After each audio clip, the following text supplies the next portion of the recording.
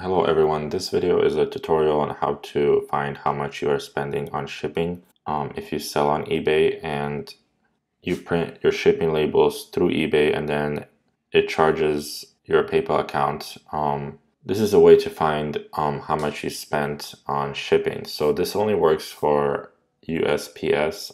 If you ship with FedEx through eBay, it puts it on your eBay invoice, and so you'd have to go into your invoice and find all your FedEx shipping charges on there. But if you want to find all the shipping charges from USPS, this is how you could do that. So go to your PayPal account, and in the top menu select reports.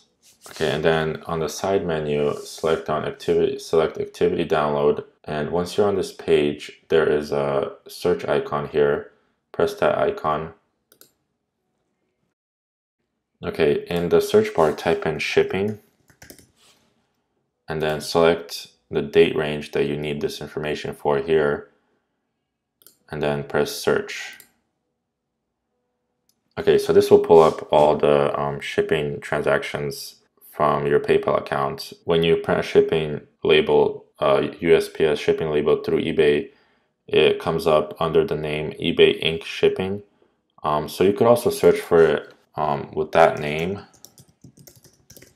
and it will pull up the same thing, but it's easier to just type in shipping, and I see that it just pulls up all the transactions if you just type in shipping. So okay, so once you have all these transactions, press on download report and select CSV and press on that. Okay, so once your report has downloaded, open the report and it will look something like this. Find the column that says gross amount or net amount. I'm not sure what the difference is between those two. I think they're probably the same. So this column shows all how much you spent on shipping, and you could just sum that column up. And that would give you the total that you spent on shipping. So that's it, guys. That's an easy way to find how much you are spending on shipping.